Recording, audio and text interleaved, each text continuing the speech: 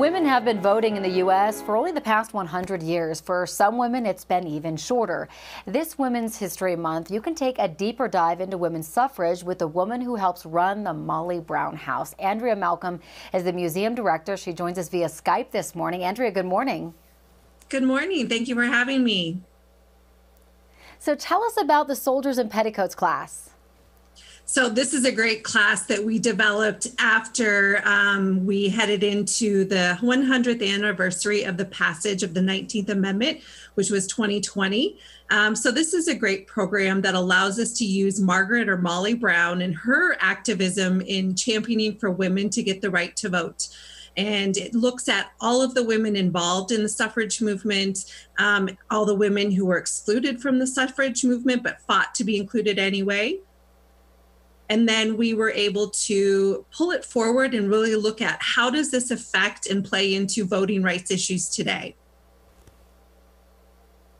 So you've been at the museum for 21 years. Tell us a little bit why you're so passionate about history and the museums. Well, we have a great museum simply because we get to tell the story every day of Margaret or Molly Brown. She was herself a very passionate and active woman who was involved in her community and really made a difference. And so we're able to use her story to talk about the pressing issues of her day, but also how those issues play into and relate and form the historical foundation of the issues we address today, whether it's a pandemic or voting rights or immigration. We get to talk about those issues and really look at how did she solve those issues in her time and look at those today.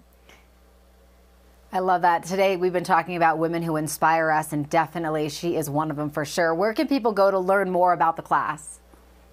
So you can visit our website, mollybrown.org, or of course it's a great Varsity Tutors class happening. So go to Varsity Tutors and check out the Soldiers in Petticoats class from the Molly Brown House Museum. So it's a great tool to learn about how one of our own amazing Denver women fought to gain women the right to vote across the U.S. Absolutely, so great. Love Molly Brown House. Sounds like such a fun class as well. Andrea, thank you so much for joining us. Thank you.